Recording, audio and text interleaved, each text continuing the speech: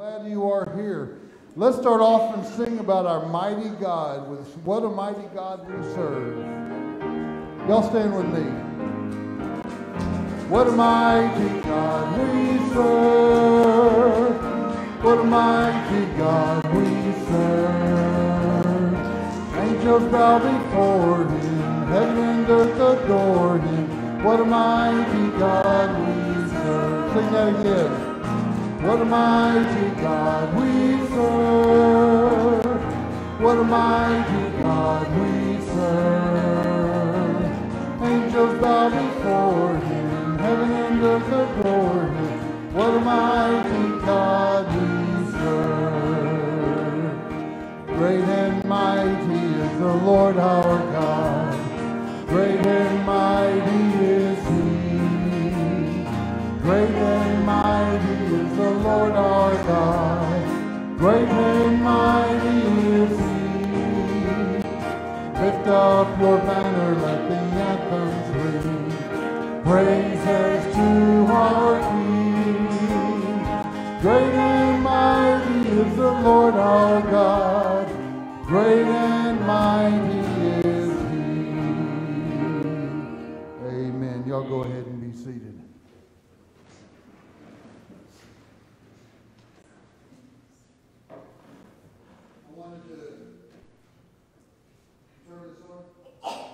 Am I on? Am I on? No. Yeah. You be good. Oh, we're glad y'all are here this morning. As most of you know, Brother Norman is on vacation this week, and he and his family have gone to Panama City, Florida for the week, and they are hopefully relaxing. So, barring any major catastrophe, don't text, call, or email them. Leave them alone. Now, let them have a good week of relaxation, a good vacation, and we pray that they will be able to come back, and Norman and I will come back refreshed this next week. So, but y'all keep praying for them for safe travels and just to have a good time. So, I think that he'll enjoy being down there, being able to sit and watch his grandkids do their thing, which whatever that's going to be. We want to also lift up Sue Bishop. Just pray for her. She fell this week and has a mild concussion and some other lacerations and stuff on her arms, and so keep her in your prayers. I forgot, I can't read my own note. I know, I'm getting there. Brandy Corberly is Debbie Bullard's daughter, is dealing with some long-term effects of COVID. We want to keep her in a prayer. And my understanding is that these effects, she was told, will probably be there for the rest of her life. So we want to keep her in our prayers too. We also know, as many of you know, Brian Frost is still dealing with his cancer, and I think he has two chemo treatments left. So keep him and Julie in your prayers as well. This morning we're going to welcome Brother Gary Stevens. Gary has pastored First Baptist Church in Morris for quite a few years, retired just a few years ago, and he is going to be here. He and his lovely wife are over here, and he is going to be here. Gary was here, remember here, a few years ago. 50 years ago. I don't remember that. Now, he was here and he taught Sunday school here, and he was here 50 years ago, and so he is kind of familiar with Central, although I know it's changed in 50 years.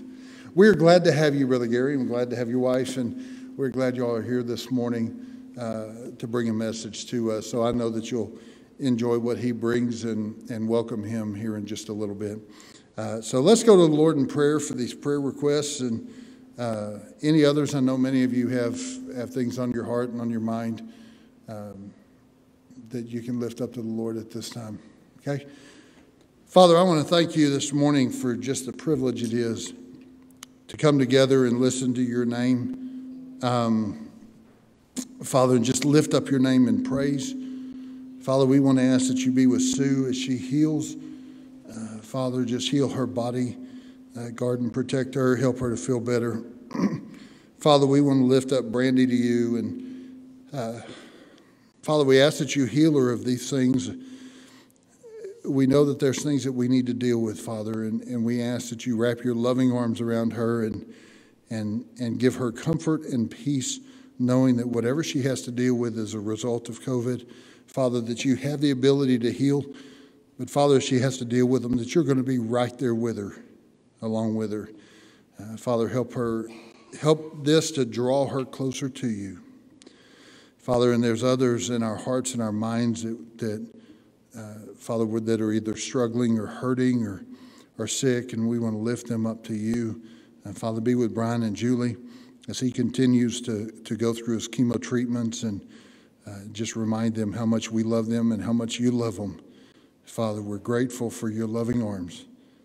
Father, thank you for this morning and just the time we can come and open up your word and hear what you have to say to us, and time we can sing praises and lift up our voices to you.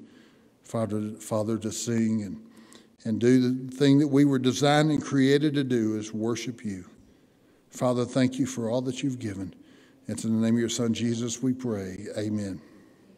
And if you're visiting with us, if you'll look in your bulletin, you can take your bulletin in the third part. You can tear off, fill that out and place it in the offering plate for us this morning. We'd love to have a record of your visit. For right now, we're going to invite y'all to stand with us as we love one another in the love of the Lord. So y'all stand and welcome each other here.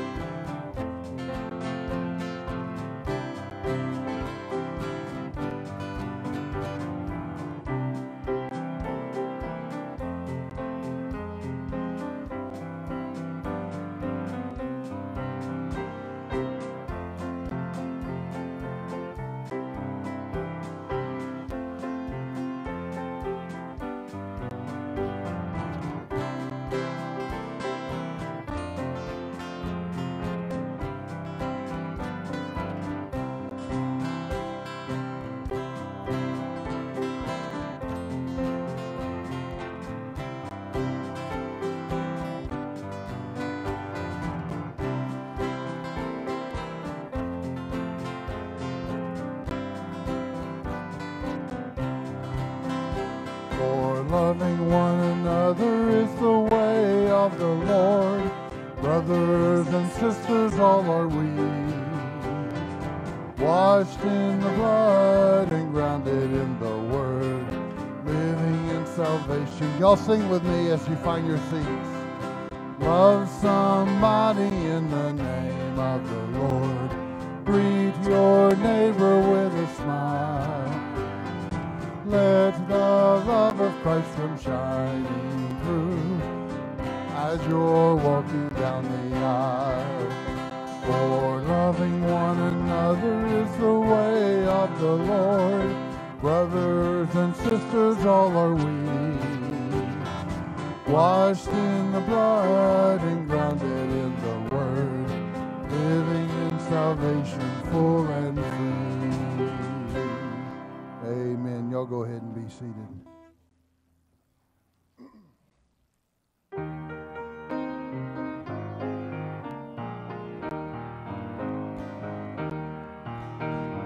Oh, what a wonderful, wonderful day I will never forget.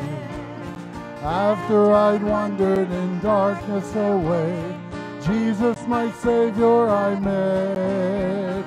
Oh, what a tender, compassionate friend. He met the need of my heart.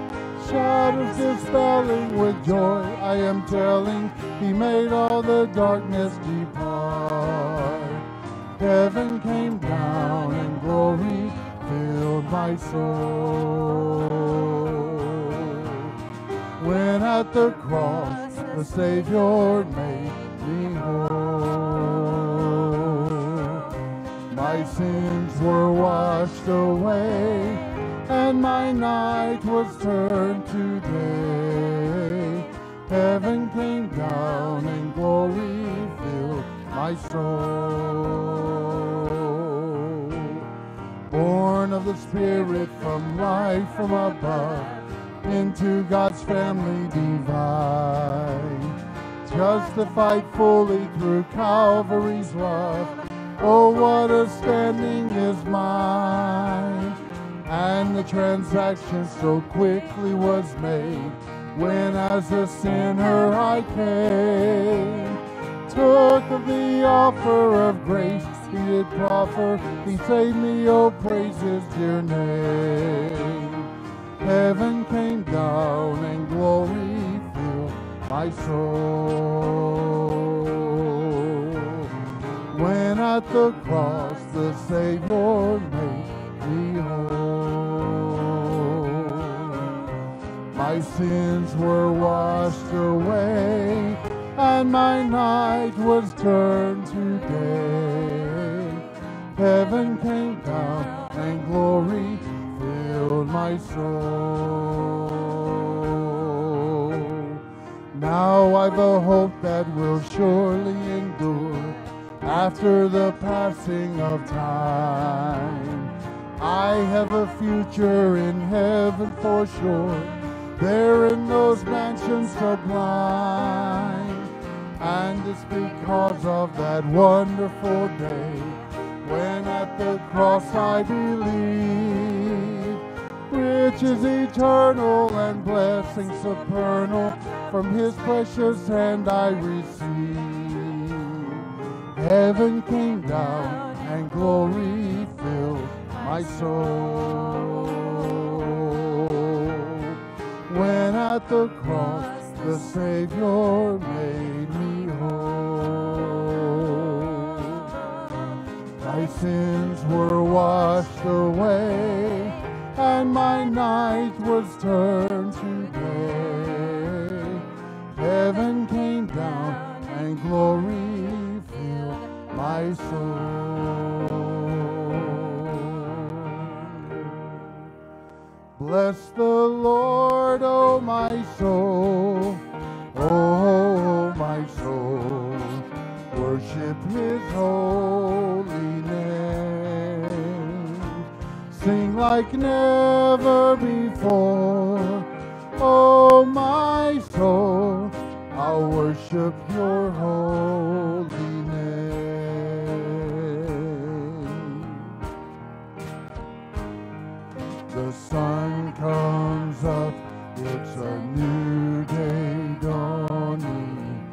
It's time to sing your song again. Whatever may pass and whatever lies before me, let me be singing till the evening comes. Bless the Lord, oh my soul, oh my soul, worship his holy name. Sing like never before, oh my soul, I'll worship your holy name. You're rich in love and you're slow to anger. Your name is great and your heart is kind. For all your goodness, I'll keep on singing. 10,000 years and let my heart to find.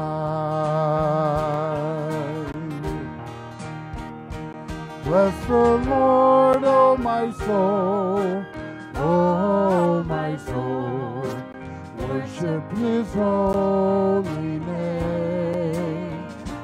Sing like never before. Oh my soul, I'll worship your holy name.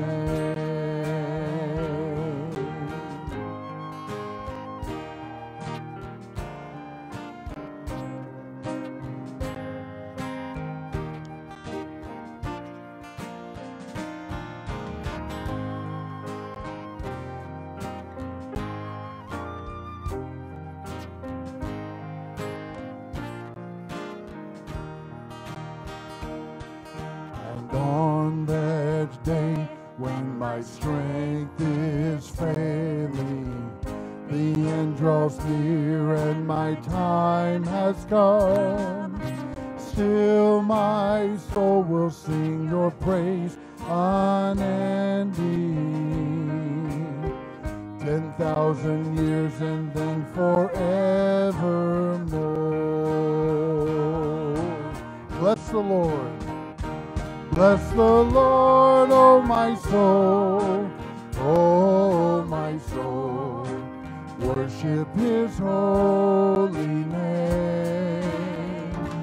Sing like never before, oh my soul, I'll worship your holy name. I'll worship your holy name. Lord, I'll worship your holy name.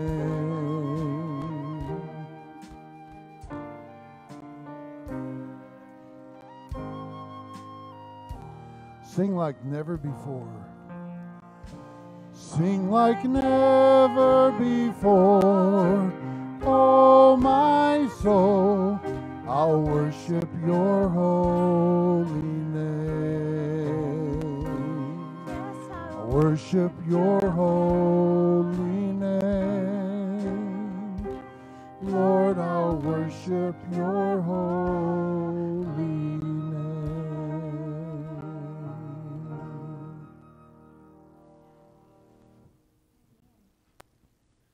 Let's pray.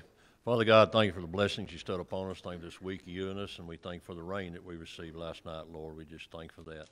Father, we just lift up our nation. We pray for president, leader of our country, state, and our communities, Lord. I just pray they just seek you and decisions fix us daily. Father, we lift up Brother Norman to you, that that'd be good relaxation and rest on his vacation. But be with him, Brother Andy, as they lead us, Lord. Be with Brother Stephen as he brings a message. Father, we just thank you for the things that you've done for us, Lord, that we take for granted so much. But, Lord, just may we stop and say thank you for what you've done. Father, we ask you to go with this offering. Father, we just pray that it be used to honor and glorify you in no other way. We ask this in Jesus' name. Amen. Well, there was a young man by the name of Leroy, and he was in his first year as a pastoral student at the seminary. He was reading a letter from his folks, and they had enclosed a $100 bill in the encouraging letter. Well, as he read the letter, he was looking out the window.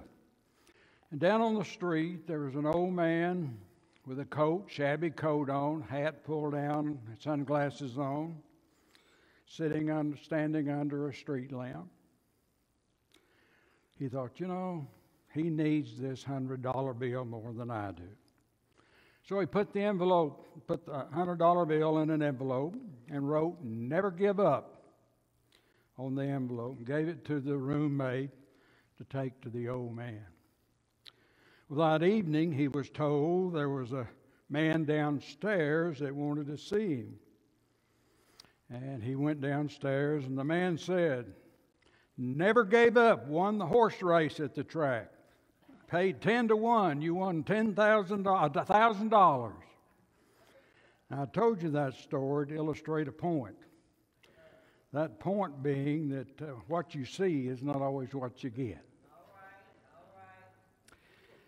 You may think that you see an old preacher with tons of biblical knowledge and lots of experience. You're only half right. You only see an old preacher. I was manager in the telephone company in Pampa in the early 70s. How many of you here were in the early 70s at this church? Quite a few. And I was a member of Central Baptist Church. In fact, my wife, Jean, made a profession of faith in this church. She went to the pastor, Ted Savage, y'all. Any of you remember Ted Savage? And told him she was going to be making that decision on Sunday. He said, "How can that be? Gary's a deacon." Well, I'll tell you how it can be. In 1954, we Baptists had a program called A Million More in 54. Her cousin happened to be the pastor of their church in Louisiana and kept after her to get saved. Bottom line, there was only 999,999 that got saved that year. The Holy Spirit was more effective than her cousin when it came to convicting one of sin. So she made her profession of faith here. Well, I worked for the telephone company for about 40 years and retired in 2004. Our church at First Baptist Church in Canyon had services at Paladura Canyon during the summer for visitors that happened to come and would like to attend a service. And then on several occasions, I preached at those particular services. And through a series of God-led events, I was called to be the pastor of First Baptist Church in Morris, Texas in 2009. It was a wonderful little church with wonderful people, and we enjoyed that for 11 years. We were there for 11 years, but when I couldn't rattle off the names of my 8 great-grandchildren, 18 grandchildren I could rattle off pretty quick, but I struggled with the greats. I knew it was time for me to retire, so I retired last August. Well, your pastor called me several weeks ago and said God told him to call you and tell you that God wants you to preach at Central Baptist Church on June the 13th. Well, how does one say no thanks to an invite like that? But I would like to ask, has he ever used that line on any of you all? Raise your hands if that's...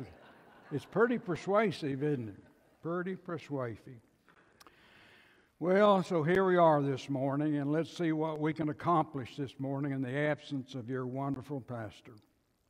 In the first chapter of the book of Genesis, in verse 26, the Bible says, "Let us being the Trinity, make man in our image after our likeness." And in the last chapter of the last verse in the book of Revelation, the Bible says, "The grace of the Lord Jesus be with all." Amen. Folks, this book is all about Jesus Christ and God's grace. It's a roadmap for life and a recipe book for living a wonderful life. Let me say that again. It's a roadmap for life and a recipe for living a wonderful life. Well, do we always follow that roadmap or use that recipe? No, not as individuals or as a nation. Here's an example in our world today. In Genesis 12:3, God is talking to Abraham. He said, I'll bless those who bless you, and in him who dishonors you, I will curse. In Isaiah 41:11, Isaiah says concerning the nation of Israel, those who strive against you shall be nothing and shall perish. Folks, for many years, our nation has supported the nation of Israel, our strongest ally in the Middle East. And God has blessed our country in so many wonderful ways because of that. Today, we have those leaders in our government that would have us support Israel's enemies. Folks, if we don't change our ways as a nation, this COVID pandemic might be a walk in the park compared to what we might be ahead of us. There are those who think that the Word of God and the United States Constitution are outdated instruments. They're dead wrong on both accounts. Well, okay, let's get back to the Word of God. We mentioned that it's all about Jesus Christ and the grace of God from front to back. Well, you might think, but Gary, what about books like Esther? That's a good story, a good, neat story, but there's no mention of God, faith, or religion in that book. Well, think about this. Many stories and issues in the Old Testament are symbolic of New Testament truths. Let me say that again. Many stories and issues in the Old Testament are symbolic of New Testament truths. Many commentators believe that to be so, and I do also. Well, what about the book of Esther? Most commentators on the book of Esther, and I'm sure all of you are familiar with that story, most commentators in the book of Esther believe that it's a book that reveals how God works behind the scene to accomplish His will. And that is an accurate approach, really, for the book of Esther. It doesn't ever mention the word God. It doesn't mention faith. But what is it all about? And I believe that's an accurate approach to the book of Esther. But I think there's another side to the book of Esther that we can look at. There are several characters in the book that I think could be symbolic, keyword symbolic, of other beings or things. Those characters are King Ahasuerus, Queen Vashti, Esther, Mordecai, Haman, and there were two evil men. Well, time does not permit for us to read the whole book of Esther, so we'll read certain scriptures, and if you will permit me to do so, I'll summarize other parts of the book. So if you got your Bible, please join me as we read Esther 1 through 5. Esther 1 through 5. I'm reading out of the ESV today. Esther, chapter 1, 1 through 5.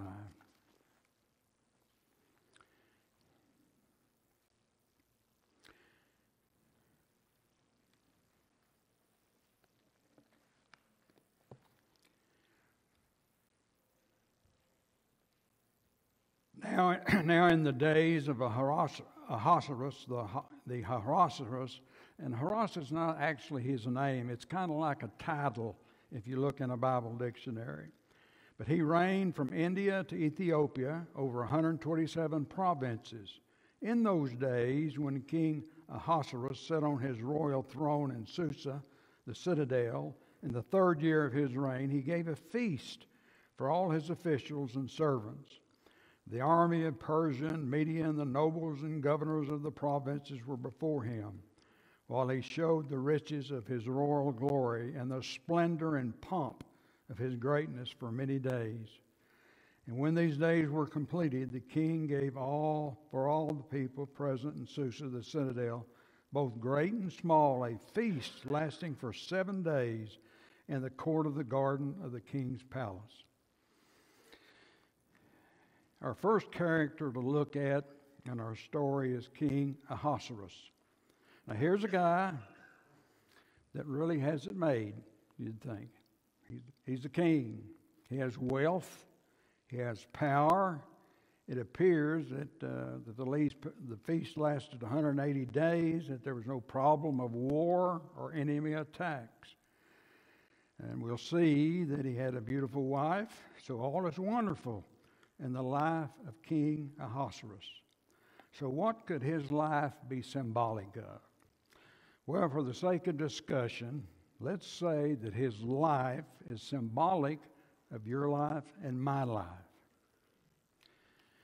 To some degree, you and I are free will people within our kingdom, our own little kingdom. Some circles are large, some circles are small, but we're the king, or that's the symbolic word that we're going to use for that. That's being all those things we have the authority over. If they're good decisions that we make, we're blessed. If they're bad decisions, there usually is a price to pay. For the sake of discussion, let's say that the king is symbolic of any individual, and let's see if the book of Esther has anything that is symbolic of New Testament truths or principles. So be thinking about symbolism as we talk about this. Well, now let's look at our second character in the book of Esther, Vashti. Join me as we read chapter 1, verses 10 through 12. Chapter 1, verses 10 through 12. On the seventh day, when the heart of the king was merry with wine, he commanded Mr. M, Mr. B, Mr. H, Mr. B, and Mr. A, and Mr. Z, and Mr. C, the 7 eunuchs who served in the presence of King Ahasuerus, to bring Queen Vashti before the king with her royal crown, in order to show the peoples and the princes her beauty, for she was lovely to look at. But Queen Vashti refused to come at the king's command, delivered by the eunuchs. At this, the king became enraged, and his anger burned within him. So in the king's kingdom, Vashti was the queen to the king, a beautiful lady, and the king was very proud of her. But she disappointed him with what? Disobedience. So he got rid of her, if we read the rest of the story. He lost his prized possession. Did he feel empty? Well, the scripture indicates that he was mad, but you got to believe that he kind of was down in the dumps because he had lost his queen. Now think about that. Most of you all, probably like I did, were saved. I was saved when I was 10 years of age, so most of us may have never underwent or understood what it meant to be without Jesus. But I've known people that had everything in the world. They had wealth, popularity, power, but they didn't have Jesus Christ in their life. And you'll talk to them, and after they accepted Christ as their personal Savior, you talk to them, and they said, I just can't believe how empty my life was until Jesus came into my life. So think about that in terms of the king losing his queen. So what is Queen Vashti symbolic of in our story? Well, based on how the story turns out, she's symbolic of our old sin nature. Our old sin nature. And what is a character trait of our old sin nature? Disobedience. And that's exactly what she was to the king. So, out with the old and in with the new. But what is the new? Well, that brings us to our third and fourth character to look at. Mordecai and Esther. So join me in Esther 2, verses 1 through 7, if you would. Esther 2, verses 1 through 7. After these things, when the anger of King Ahasuerus had abated, he remembered Vashti and what she had done and what had been decreed against her. Then the king's young men who attended him said, "Let beautiful young virgins be sought out for the king, and let the king appoint officers in all the provinces of his kingdom to gather all the beautiful young virgins in the harems in Susa, the citadel, under custody of Hegai, the king's eunuch, who is in charge of the women. Let their cosmetics be given away, and let the young women who pleases the king be queen instead of Vashti. This pleased the king, and he did so. Now there was a Jew in Susa, the citadel, whose name was Mordecai, the son of Jair, son of Shimei, son of Kish, a Benjamite, who had been carried away from Jerusalem among the captives, carried away with Jeconiah, king of Judah, whom Nebuchadnezzar, king of Babylon, had carried away. He was bringing up Hadadesh, that is Esther, the daughter of his uncle, for she had neither father nor mother. The young woman had a beautiful figure and was lovely to look at, and when her father or mother died, Mordecai took her as his own daughter. So let's see about Esther and Mordecai here.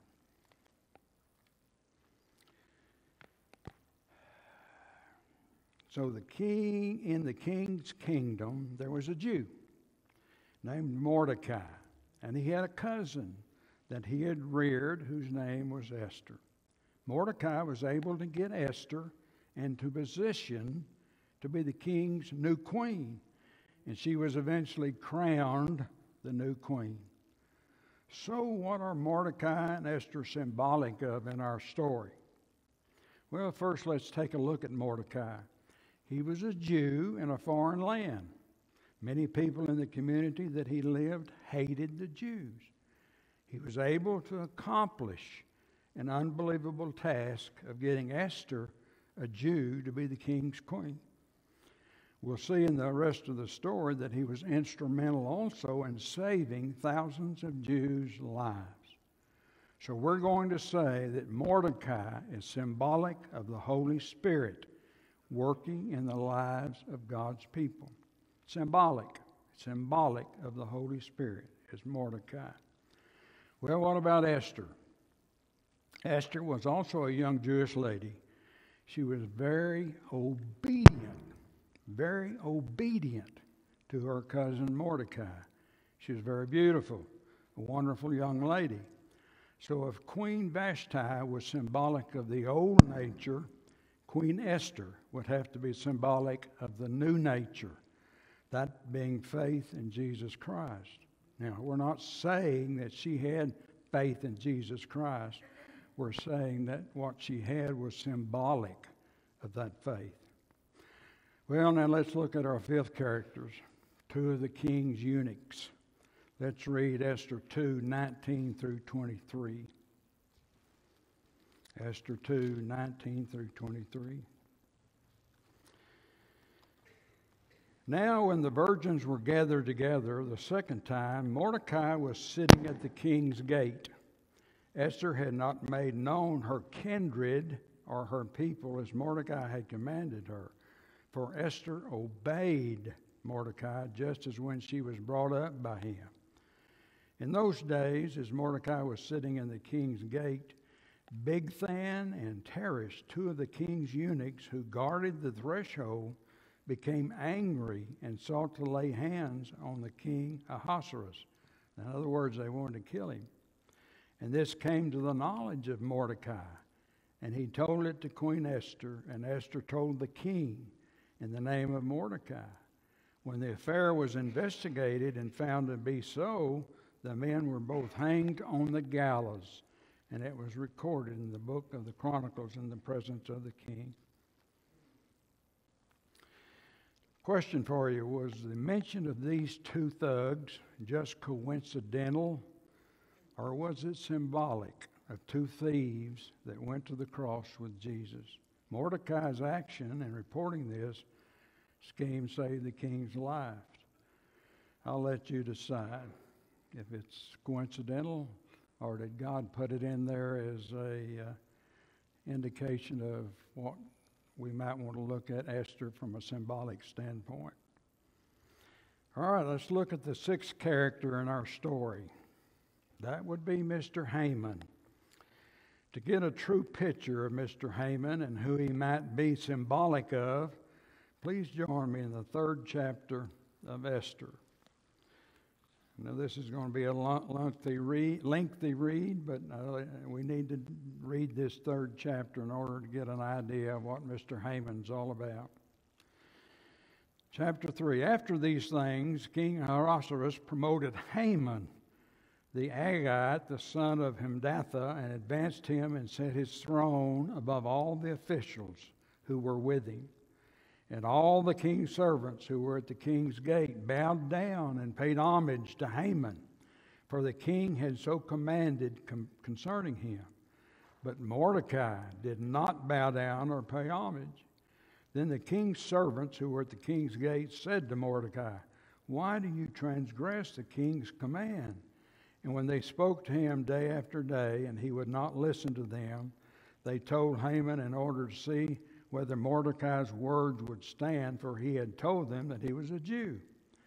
And when Haman saw that Mordecai did not bow down or pay homage to him, Haman was filled with fury. But he disdained to lay hands on Mordecai alone. So as they had made known to him the people of Mordecai, Haman sought to destroy all the Jews, the people of Mordecai throughout the whole kingdom of Ahasuerus. In the 1st month, which is the month of Nisan, in the 12th year of King Ahasuerus, they cast that is, they cast lots before Haman day after day, and they cast it in month after month until the 12th month, which is the month of Adar. Then Haman said to King Ahasuerus, "There is a certain people scattered abroad and dispersed among the peoples in all the provinces of your kingdom. Their laws are different from those of every other people, and they do not keep the king's laws. So it is not the king's profit to tolerate them. If it please the king, let it be decreed that they be destroyed, and I'll pay 10,000 talents of silver into the hands of those who have charge of the king's business, that they may put it into the king's treasuries." So the king took his signet ring from his hand and gave it to Haman the Agagite, son of Hammedatha, the enemy of the Jews. And the king said to Haman, "The money is given to you, the people also to do with them as it seems good to you."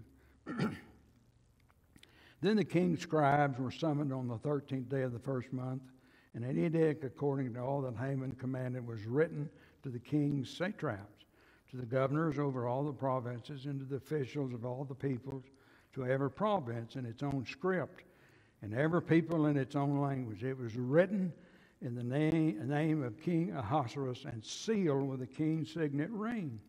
Letters were sent by couriers to all the king provinces with instructions to destroy, to kill, and to annihilate all Jews, young and old, women and children, in one day, the 13th day of the 12th month, which is the month of Adar, and to plunder their goods. A copy of the document was to be issued as a decree in every province by proclamation to all the peoples to be ready for that day. The couriers went out hurriedly by order of the king, and the decree was issued in Susa, the citadel. And the king and Haman sat down to drink, but the city of Susa was thrown into confusion. So Mr. Haman was a man who loved power. He was a man that hated the Jews. He wanted to destroy God's chosen people, the Jews, and he had the king's blessing to do so. Now remember, the king had a new nature in Esther, but he was also unaware of what was going on. So in our story, Mr. Haman would be a symbolic of Satan himself. If you go to the Bible dictionary and you look up Mr. Haman, you know what that means? The word Haman means magnificent. You think Satan thinks he's magnificent? He does. He does. Well, how did Mordecai react to what was happening?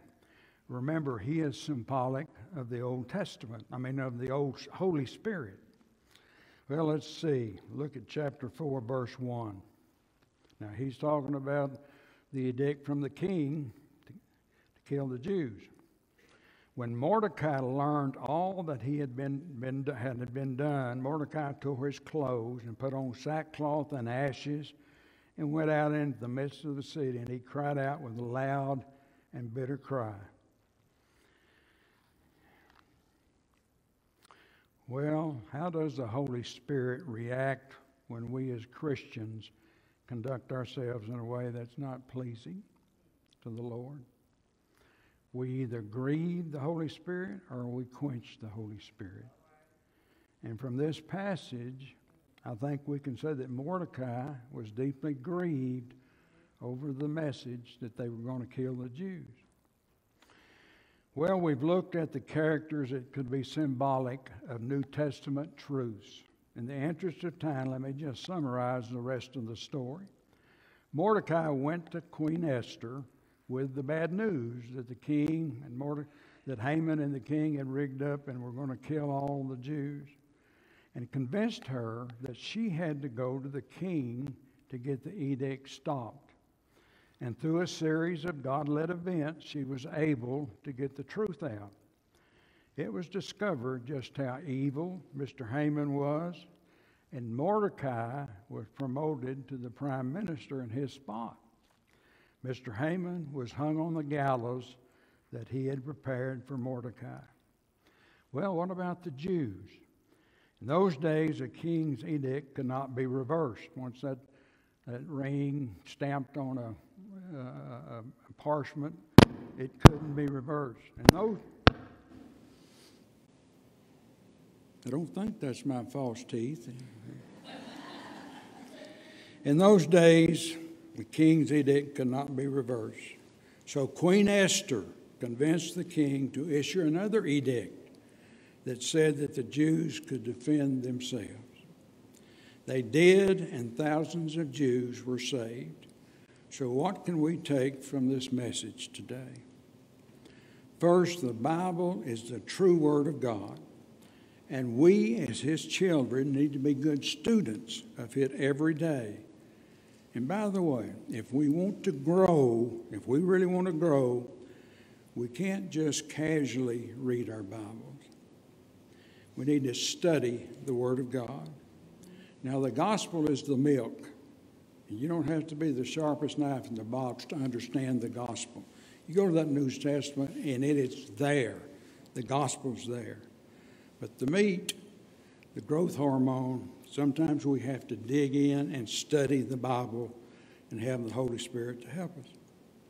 We need to be aware that God is at work in our lives when we really don't realize that He is. We're His children, and He is at work in our lives. And things that go on in our life that we probably don't think that He's in control, but He is. Now I can't tell you for sure that God said, I'm going to put the book of Esther into my Bible, into my Word, and it's going to be symbolic of New Testament truths, principles, and values.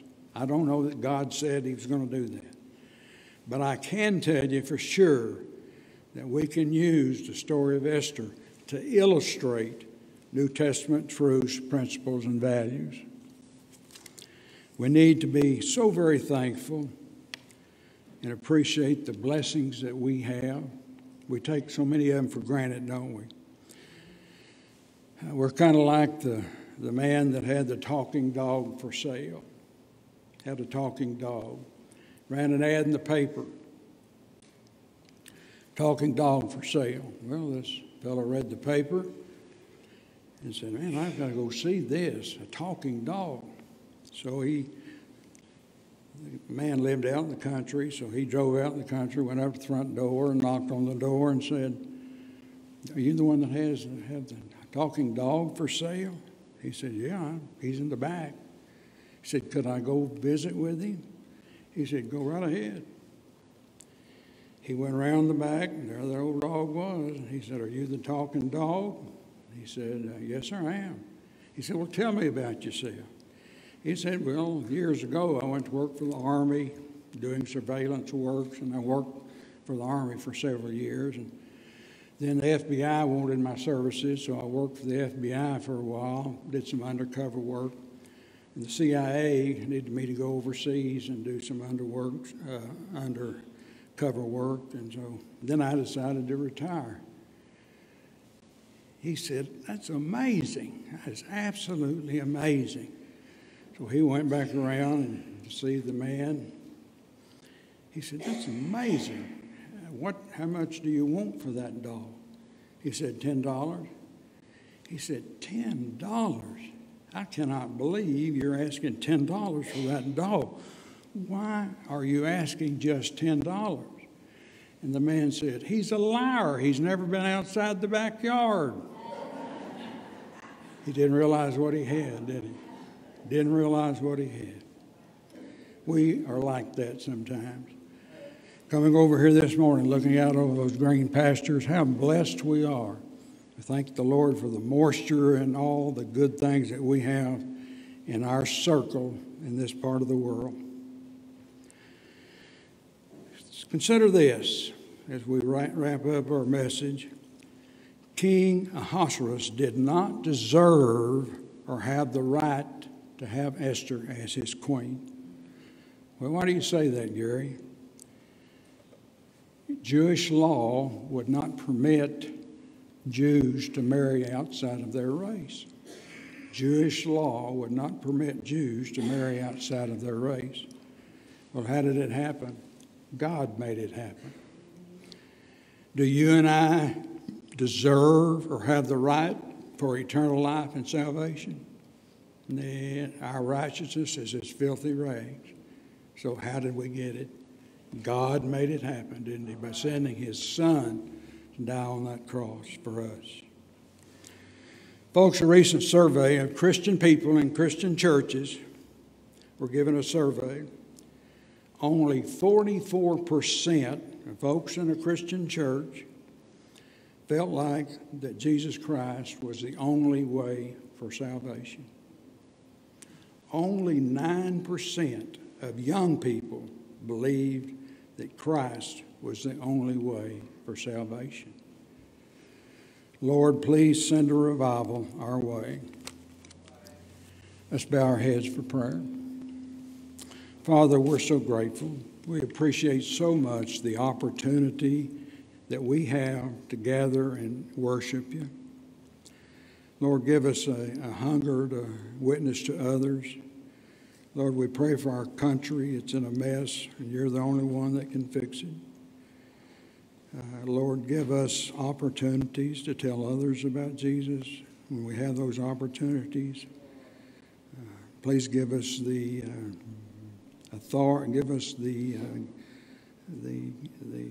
go forth to tell them. Give us the courage to go forth and tell them about the wonderful news of Jesus Christ. Now, Father, if there's someone here this morning that has never made a decision for you and the Holy Spirit's been working on their heart and they need to make a decision, Lord, you give them the courage to step forth this morning.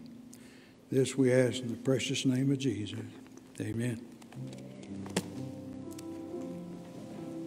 Y'all stand and let's sing together.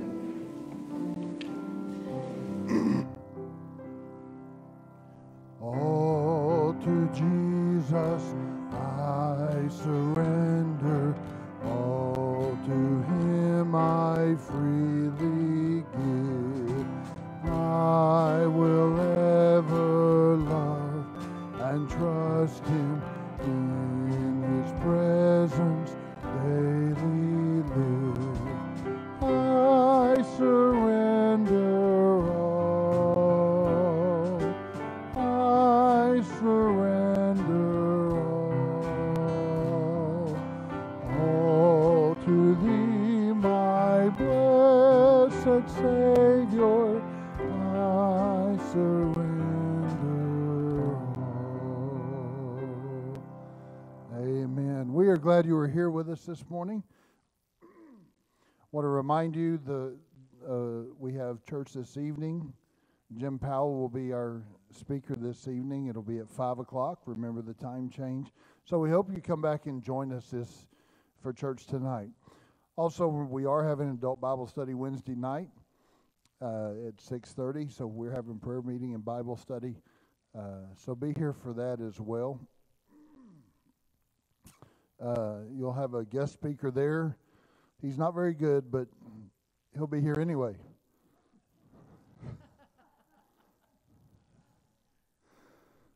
I'll give you 3 guesses on who it is, and the first 2 don't count. No. I will be leading Wednesday night Bible study, and so I hope that you're here and we can have a good time Wednesday night. Again, I want to say thank you this morning. So let's join hands together and let's close in singing. Love somebody in the name of the Lord.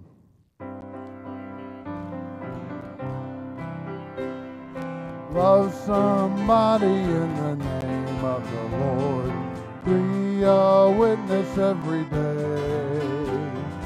Let the love of Christ come shining through as you travel on your way. Oh, let us be a beacon in the darkness of the world, shining with the light of Jesus' love. Set our souls afire and fill us with your power. Shower us with blessings from above.